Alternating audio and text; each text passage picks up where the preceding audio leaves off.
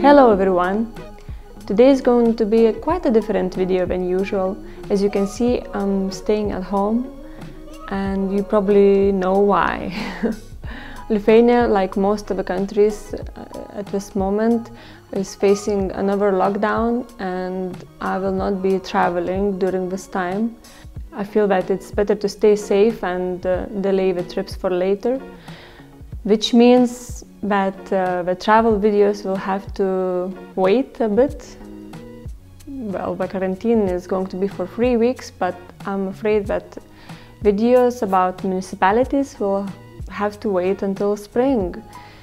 Also, not just because of quarantine, also another thing happened.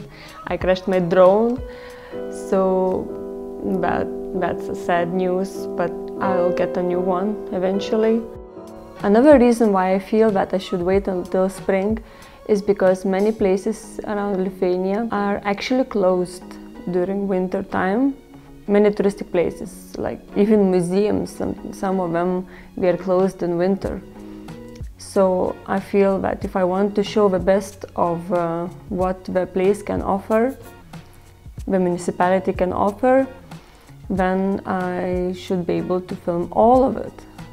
So to give you the most information about the place, I have to wait until spring and summer to be able to visit all of it. But this doesn't mean that I will stop filming completely. I will still be making videos and publishing in this channel. They will be still about Lithuania, maybe not so much about travel, but it will be more about different things, maybe cultural things. You'll see about that later. So you will get to see some videos every once in a while. Also, maybe during this time I will have much more time to prepare myself for the next filming season. So I'm afraid that the next video about municipalities, which is Jonava, next one is Jonava, you will only be able to see it in spring. But on the bright side, I will be able to get prepared for many more videos at one time, and maybe I will be able to film more frequently next spring. So I guess that's it. Okay guys, stay safe. We will all get through this somehow, and I hope that all of this will be ended quite soon enough. And see you in the next video. Thanks for watching.